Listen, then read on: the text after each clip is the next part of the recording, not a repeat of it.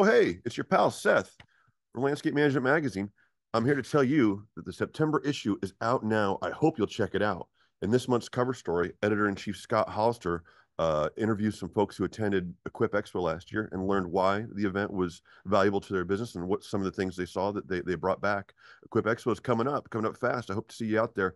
We also cover and write about the 15 different educational seminars that Landscape Management will be offering at Equip. So check that out. I hope to see you at one of those classes. So sign up soon. Classes are filling up.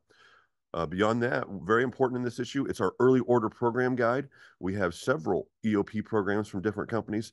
If you like saving money, if you like stocking up and having the inventory right there on hand, check it out. It's must-see content.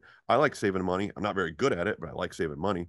Also in the issue, we've got an article on whether you should rent or buy compact equipment. We have some advice on how to get your preparing your water features for winter. And I did an article on, I asked guys what is their favorite brand of zero-turn mowers. So thanks to all the guys who helped me with that article. But there's tons more in this issue that I want to mention, especially the expert advice that we have in the magazine, including in my 5 questions Q&A. I talked to Garrett Herger. He is the CEO of Grow in Vancouver, Washington. He talked to me about his favorite tool to get the job done and what advice he has for his fellow entrepreneurs.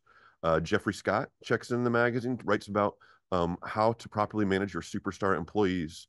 From McFarland Stanford, Jason New writes on the topic of what to do if you feel like your growth has stagnated. And lastly, got to give a shout out to Marty Grunder. He writes about the importance of having a clear mission, vision, and core values for all the companies out there. So a lot in this issue. It's got a lot of content. Check it out. And I hope to see you in October at Equip Expo.